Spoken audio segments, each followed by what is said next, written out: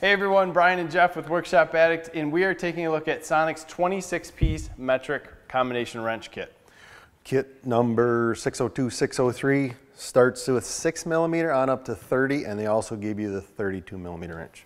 This kit comes in a pouch, but Sonic does also offer this in a organizational kit that you can put inside your toolbox.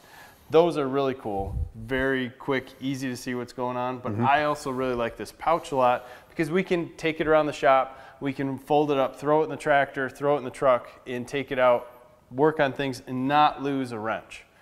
So the pouch is actually very strong. That's one of the things that we wondered right off the beginning. Is this pouch going to hold up to us moving it around? As much as we've used it, folding it up, rolling it up, throwing it around, no holes, no tears. No. Been working great. Yes, a lot nicer than some of the other pouches I've seen. And the wrenches, I think, are amazing. They are a textured kind of matte finish, very easy to read, labeled on both sides. And there's been a lot of work to make these wrenches look like this. And a lot of people just go put some chrome finish over them. And I think this was a great step for Sonic to make a matte, a little bit of textured. A lot easier to read in high light. You don't have the reflection off the chrome. A lot easier to read. And I like gripping them better. I think you get a little bit better grip on something. When they get like oily or greasy, you're still going to have positive grip on them. Yeah.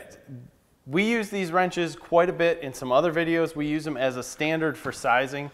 Their sizing is absolutely impeccable. They put a lot of time in quality, fit, and finish on these. If you guys are looking for a great set of wrenches with an excellent warranty, I'd highly suggest that you check out some of these Sonic wrenches. We also have some other ones over here that are ratcheting wrenches. They too, you can look at them, you think that they're polished, but they don't. They have a nice matte finish on them again.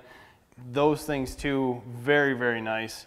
Just a little bit different than normal. I know some people might think, hey, I want bling in my toolbox.